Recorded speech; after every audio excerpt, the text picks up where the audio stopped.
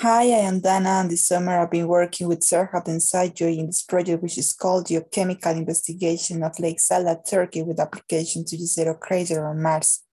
So at first, on Air, because of the interaction between the atmosphere and the surface water, the CO2 can react with water and generate carbonic acid, bicarbonate, and carbonate trioxide. Those species react with other ions that are in water and precipitate minerals, which are called carbonates. Now, if we think about the early Mars, there was water on the surface and greenhouse effect gases in the atmosphere as CO2, then the carbonates will precipitate too. However, carbonates on Mars are not common. Why? Well, at first, Mars will need more greenhouse effect gases to keep the surface warm enough to have liquid water in the past. But with high values of partial pressure of CO2 in the atmosphere, the pH decreases and the carbonates cannot precipitate because this will increase the amount of carbonic acid in the water, and this will generate that for reaching the equilibrium, the reaction moves to the right and inhibit the precipitation of the carbonates because of Le Chatelier principle.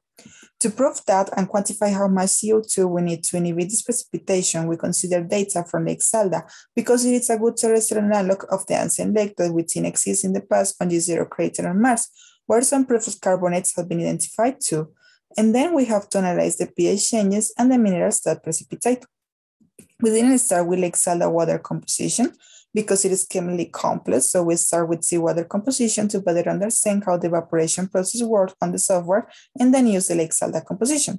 This plot is from the seawater composition, and in the x-axis you can see the partial pressure of the CO2, and in the y-axis you can see the pH.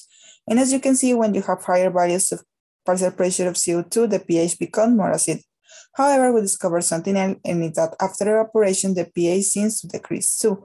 So we think that probably more processes are involved in this innovation. Thank you.